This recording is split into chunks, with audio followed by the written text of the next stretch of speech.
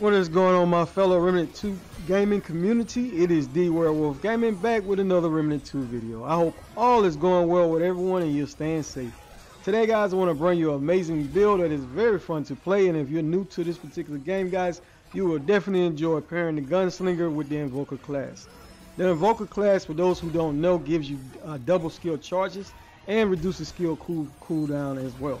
Just great for pairing it with any archetype in this game. With that being said, I do want to give a big thank you for everyone that continues to support me in the channel, and especially those who always give me a thumbs up if you like the content and take time to have something positive to say. At the end of the day, guys, I don't mind the constructive feedback if it's really legit constructive feedback, but on this channel it's all about that positivity, and from time to time I do have those negative people who do come to the channel and say silly things that doesn't make any sense, guys, but at the end of the day, this channel is not about that, and we're not going to entertain that.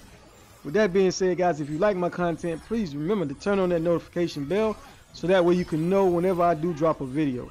Alright, guys, so as soon as we get finished killing this boss right here, we are going to go over the build breakdown for those who may have never seen this particular type of build.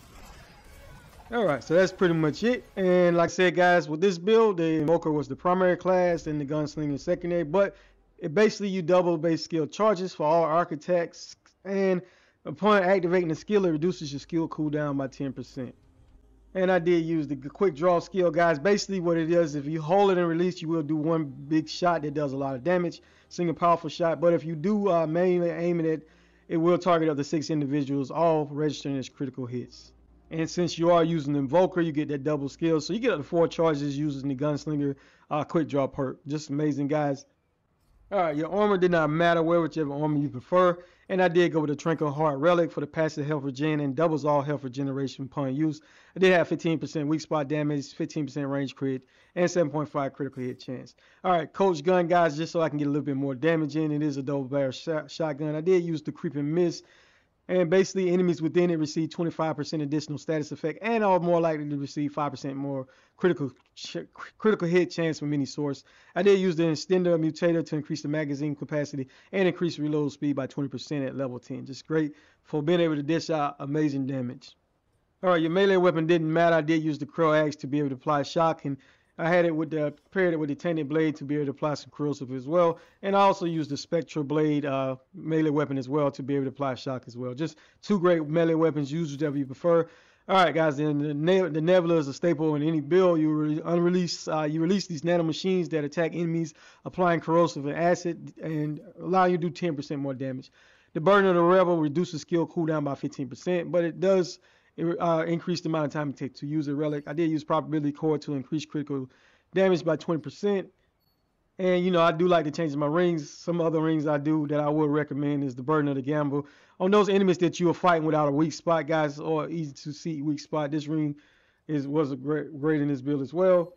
And the Crimson Dreamstone, you critical hits increase skill damage by 2% for 5 seconds. Get up to 10 stacks. So you can get a 20% increase in skill damage using the Crimson Dreamstone. Alright, the Catalog's Jewel to automatically generate 10 mod power per second, so you can get your mods back pretty quickly. And on the, I did also use the corrosive round when I was fighting the Mother Mind guys, and embed the ammunition with acid, and range crit chance is decreased by 15% whenever you do use this. Alright, for the amulet, the Zero Divide amulet worked great. You get infinite ammo and increasing range damage by 15%. But I also really recommend the Index of Scribe because it increases mod and skill weak spot damage by 35%.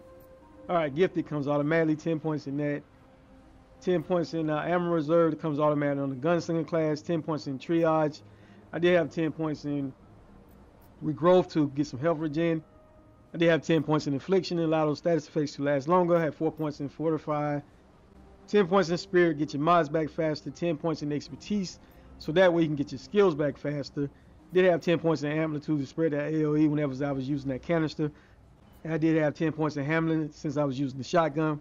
I have right at 5 points in vigor to increase my max health. 5 points in Shakard, a lot of mods to last a little bit longer. 4 points in Bart skin to reduce damage by 4%. And I did have 2 points in footwork as well to improve aiming and movement speed while shooting.